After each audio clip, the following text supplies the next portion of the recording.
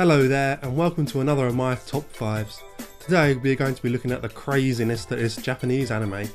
Anime is one of those things that's sort of like a wild west of entertainment, from the ridiculously weird and insane to the pure action and drama spectacles. The rules of this list were simple. These series had to have been made for TV, so no OVAs or web series count here. Don't worry, I'll avoid spoilers. So here we go with my personal top 5 anime TV series.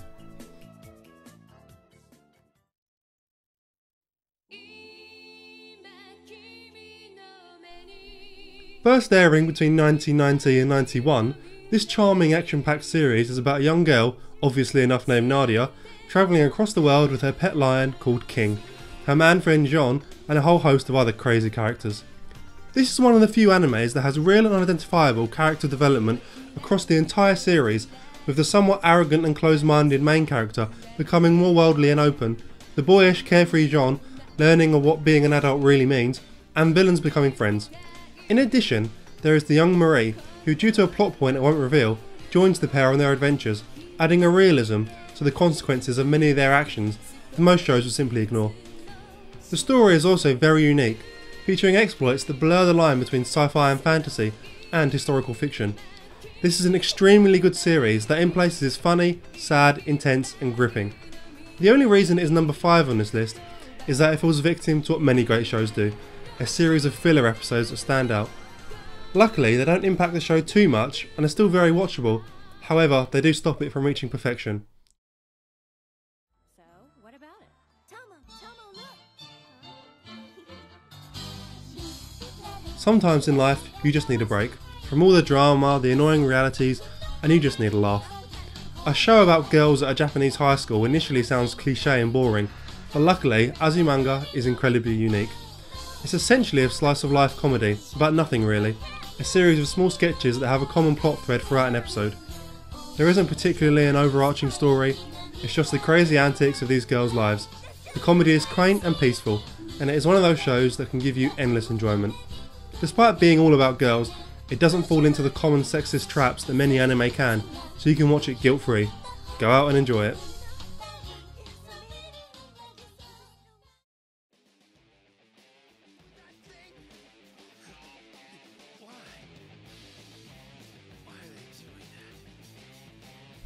A good show can be made and lost on the back of its main character. If they are too moody or unrealistic, it just gets boring, and the same goes for the unrealistically positive ones. Vash the Stampede is a character that at his root is a kind-hearted and carefree, yet has a huge amount of burden on his shoulders, leading to some dark and depressing moments that would affect anyone under the conditions. Trigun is essentially his story. Set on a desert planet that humans have inadvertently colonised, it uses sci-fi and western themes to create a particularly unique look to surround all the action. Most of the early series comes from the misadventures surrounding Vash and the people trying to catch him for the bounty on his head, and his ability to save everyone involved. There is just the right balance of light-hearted comedy and drama to keep the show engrossing, and the excellent style and characters make the show particularly memorable. It's not often that animes can convey realistic emotions during real-life situations, but this is where Trigun excels.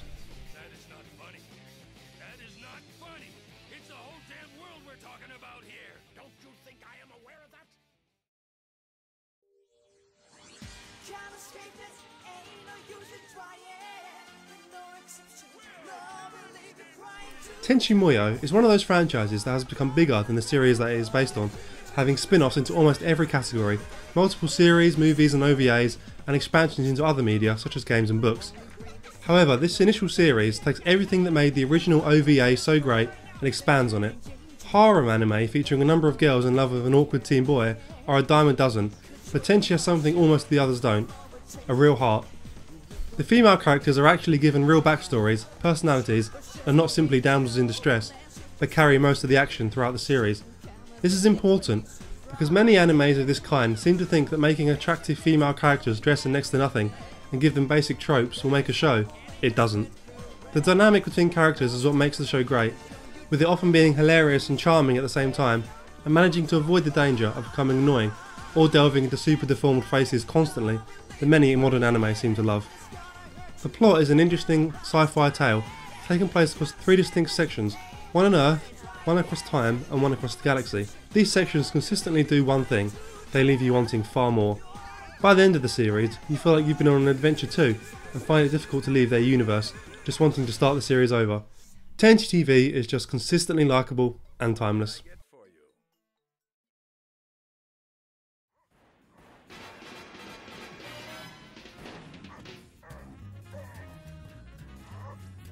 Cowboy Bebop is one of those shows that simply gets everything right. From the initial theme music, Tank, you know you're watching something special. Every episode is somewhat themed around a different style of music, from slow jazz to hard rock, that all plays into an epic spacefaring storyline that is both heavy on the action, with enough comedy and drama to keep it enthralling. The overall arc of this series is perfectly formed, and is extremely difficult to put down. The characters are all very distinct and have fairly unique backgrounds. Spike and Jet are the initial main characters and owners of the Bebop, both having troubling backgrounds that they refuse to talk about that lead them into becoming bounty hunters. Further characters are introduced that are not what you might expect from appearance, with their backgrounds being both interesting and deep at the same time. The adventures of this ragtag crew take place across the galaxy and often feature them getting wound up in various people's problems while simply chasing a bounty, all playing into a bigger story. Bebop is one of those series I would recommend even to people that are not fans of anime, so whoever you are in the world, get out and watch it.